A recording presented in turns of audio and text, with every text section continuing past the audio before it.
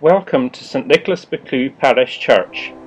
There has been a place of Christian worship on this site for 800 years at least, and the current building dates back to 1420.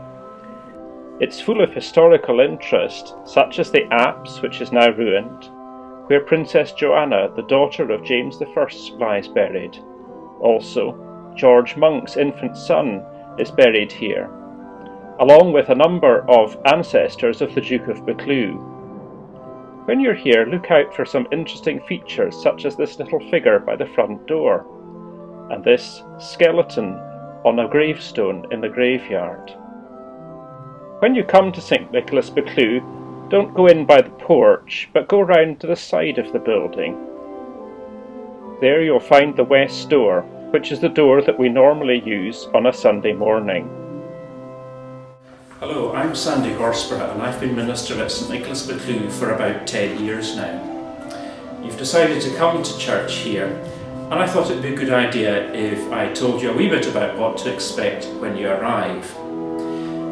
When you get here to church, either for the 9:30 or the 11 o'clock service, there'll be a member of the congregation standing here in the vestibule waiting to greet you.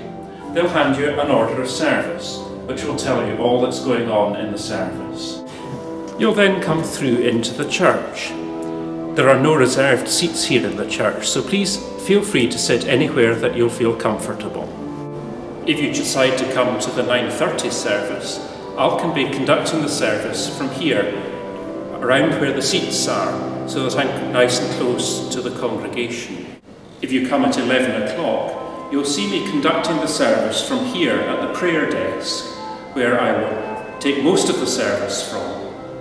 The readings, which will be done by a member of the congregation, will be read from here at the lectern, where there will be a Bible. The sermon is preached from the pulpit.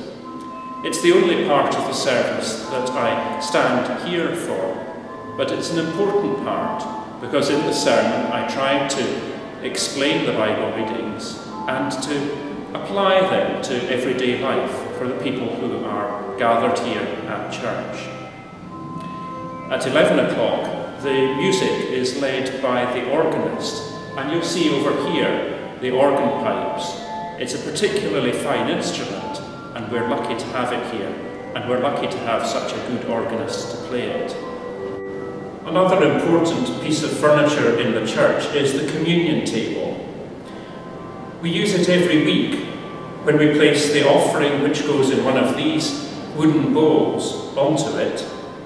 That signifies our giving of what we have back into the service of God, recognising that all that we have comes from Him. On a few occasions in the year, we celebrate the sacrament of Holy Communion, also called the Lord's Supper. And so on those occasions, I'll stand here behind the table.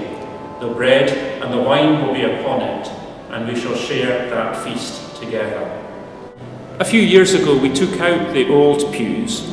They were rather worn and, anyway, very uncomfortable for the congregation. And now we're fortunate to have flexible seating, which we can move around into a variety of different patterns. As you see it today, this is the normal pattern for a Sunday morning, but recently we've set it out in a circle. We've even had a coffee morning in here, with tables set out and the chairs around them. The service lasts about an hour, and this clock on the balcony helps me keep to time. I hope very much that you will enjoy being in St Nicholas Buccleuch.